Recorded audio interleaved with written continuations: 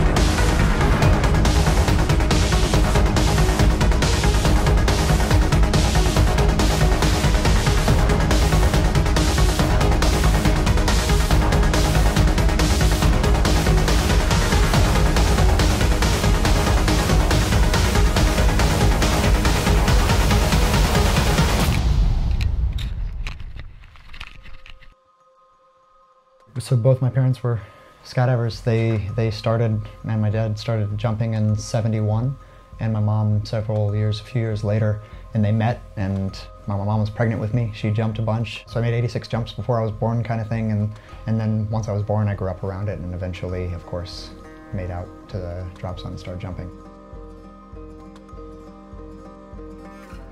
I always had a huge passion for it because I saw my parents doing it, and I think like most kids idolize people that they look up to, and so I idolized the sport and what they did. I thought it was awesome, and it was something I was always interested in. I have old photos of me like playing with their gear when I was a kid and stuff. Like, it's just always kind of something that I loved to fantasize about.